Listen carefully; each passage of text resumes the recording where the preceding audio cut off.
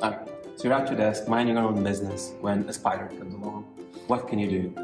Well, you can get a cup, any cup will do, and you place it on top of the spider like so. You get a board, cardboard, a piece of junk mail will do.